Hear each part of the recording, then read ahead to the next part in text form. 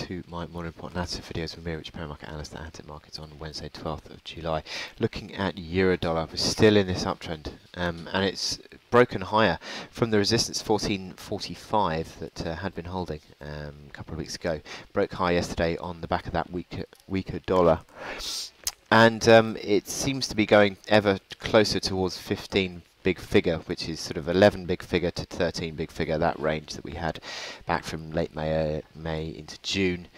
Projected higher is 15 big figure.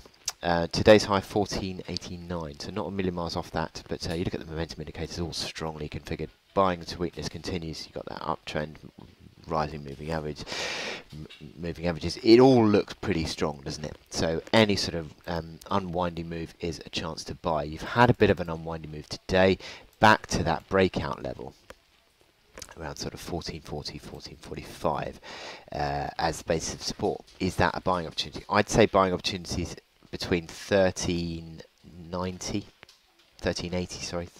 and 1445. I think that would be your buying opportunity level. That would give the RSI a chance to unwind. 40 seems to be pretty consistent. MACD lines and stochastics are still tracking lower, so maybe there is still a little bit of room to unwind into. But yeah, so basis of support around that sort of 14 big figure area, I think would probably be ideal. That would also be sort of middle of the recent sort of arguably trading area. And yeah, I think it would be a pretty decent buying opportunity level. So yeah, still pretty strong in Eurodollar. You've got that Yellen congressional testimony today. It'd be interesting to see how hawkish she comes out. But certainly the euro pretty much remains in the driving seat of this pair as the euro bulls continue to pull higher.